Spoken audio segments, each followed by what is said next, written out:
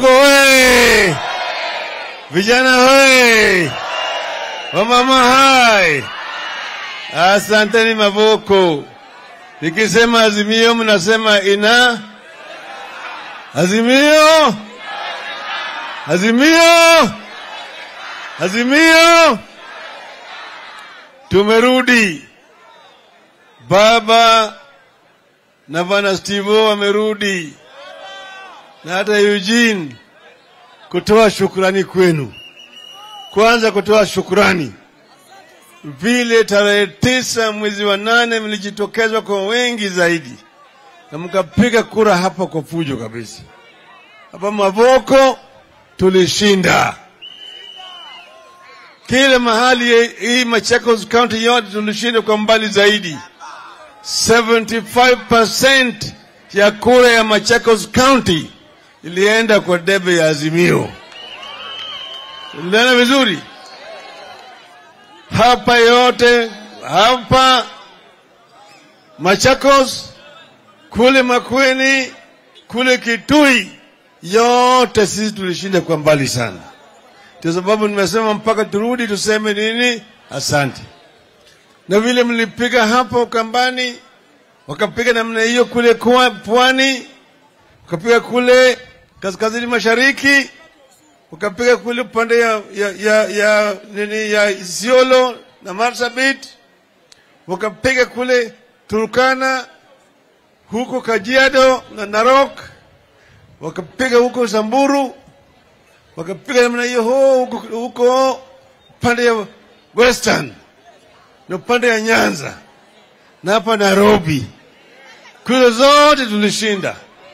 Sasa hii kura ya bonde la ufa kidogo hapa namna hii inaweza kushinda sisi? Hata Central tulishinda. Unaelewana vizuri? Hiyo ndio sababu sisi tumekuja kuambia nyinyi kwamba kura yenu ambayo mlipiga haikuenda bure. Tumekaa kimya kwa muda mrefu. Lakini tunasema wakati umewadia mpaka sisi tutoke tuongee na Wakenya. Ili Wakenya waweze kuelewa ukweli iko wapi. Alafu pamoja na nyinyi tuchukue msimamo. Tutarekebisha namna gani? Tuelewana? Ndio sababu sisi tunapata fanya kinaitwa People's Baraza. People's. Sasa hii leo si People's Baraza imefika Mavoko. Kuuliza maoni ya wana Mavoko ili tujue mwelekeo. Makosa imefanyika. Makosa imefanyika, sio? Sasa itarekebishwaje hiyo makosa? Ukweli iliyo kwenye kwamba Ruto mwenyewe anajua ati hakushinda. Anajua kwa roho yake ati yeye kufanya nini? Kila Jumapili anaingia kanisa. Maombi.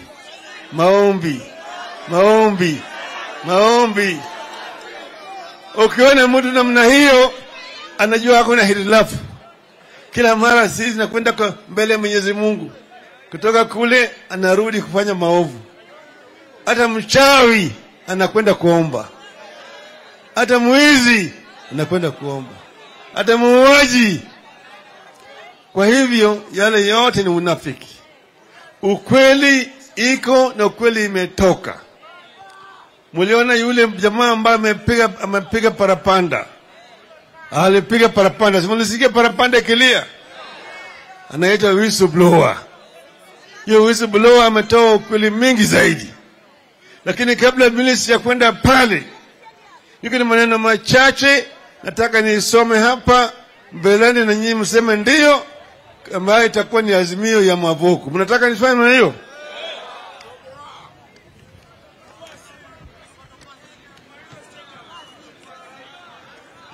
Resolutions of the Mavoko People's Baraza. Following lengthy consultations at the People's Baraza held in Mavoko, we resolved as follows.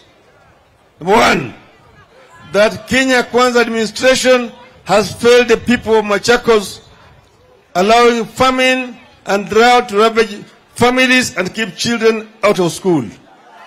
Sawa sawa? Yet this administration promised to make food available in sufficient and affordable quantities immediately after assuming power.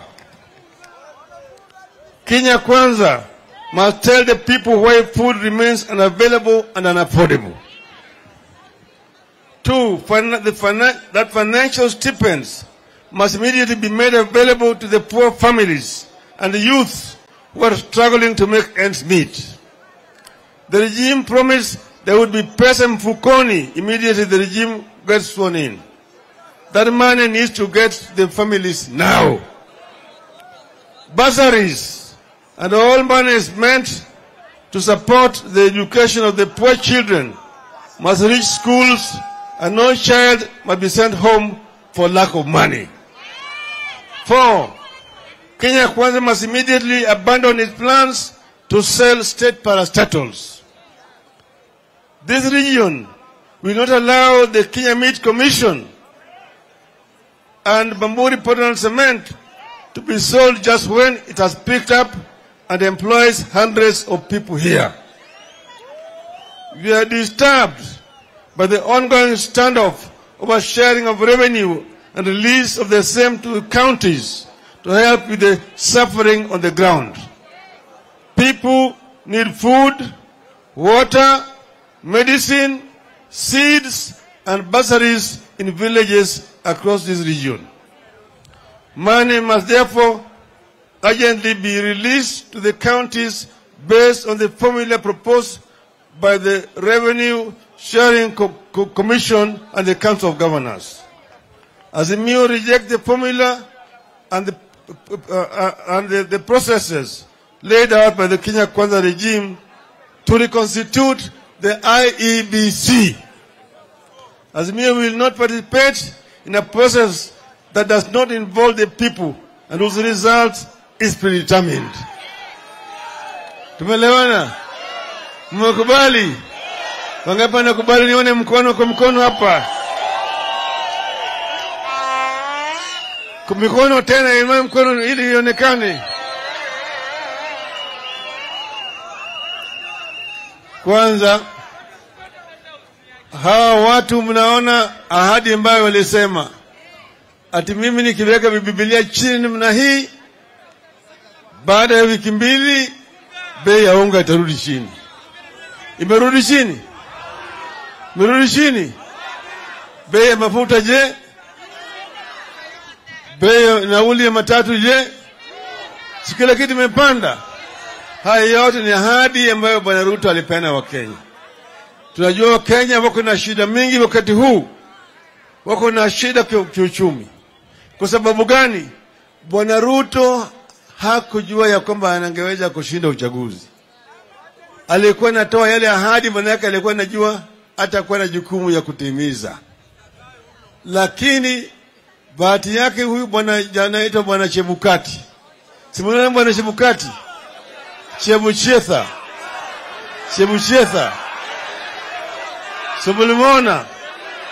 Simuliona? Simuliona nyinyi? Bwana Chebukati anakuja, anasema mimi niko na matokeo. Wale makomishona waende nasema hapana, sisi tuko na matokeo mengine. Anakataa ati mimi ndiye mwenyekiti, yale ambayo mimi nitasema ndio ukweli. Akaenda akatangaza yale mambo yake. Lakini wale commissioners wanne ndio walikuwa wanasema ukweli. Sasa wale commissioners wanne ambao wamesema ukweli wameshtakiwa. Wametimuliwa kutolewa huko nje. Tunaelewa sawa? Lakini yule whistleblower ametoa ukweli.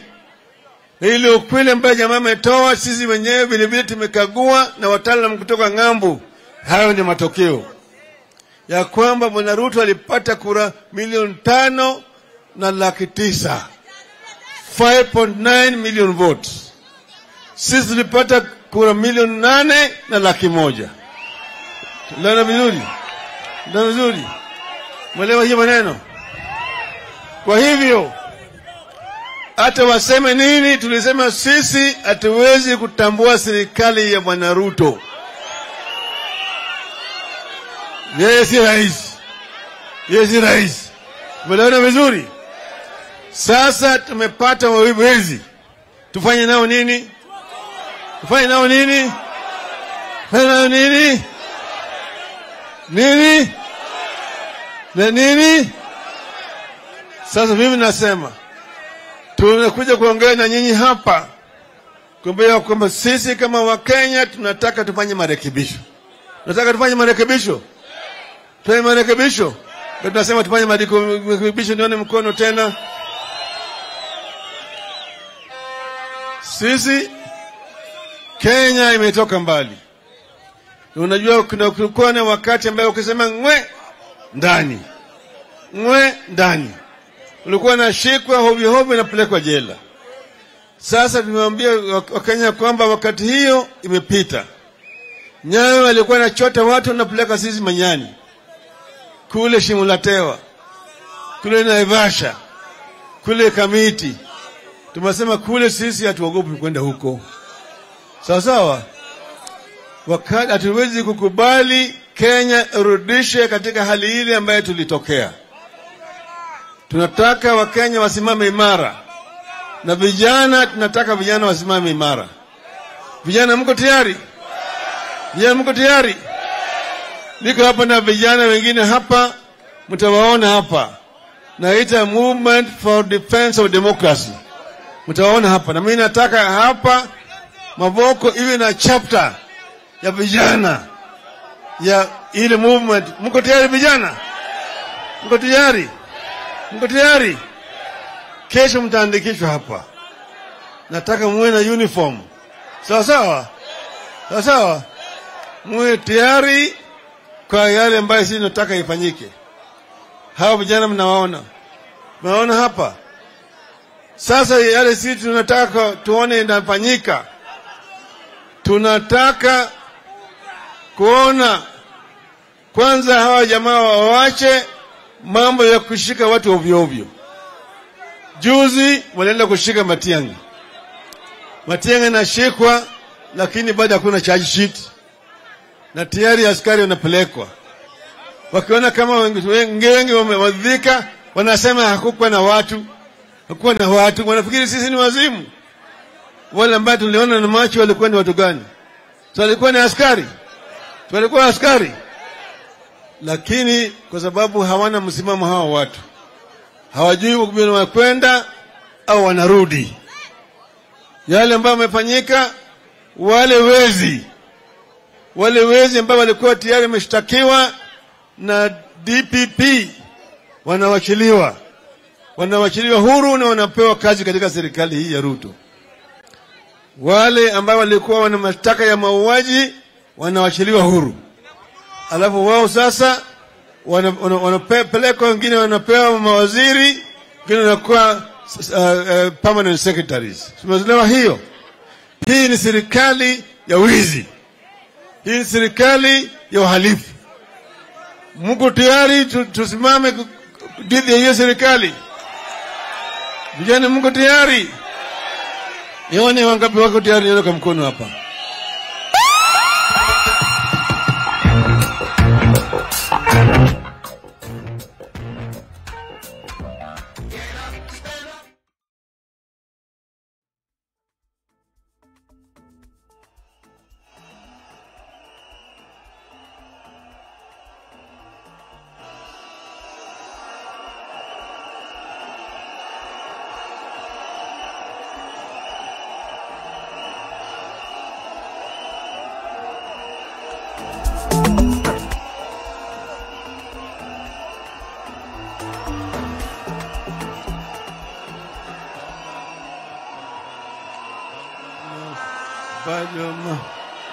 Vijana msilale,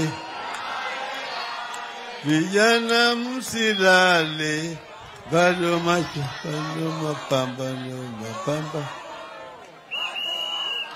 Wamama msilale, wamama msilale, bado mapambano, bado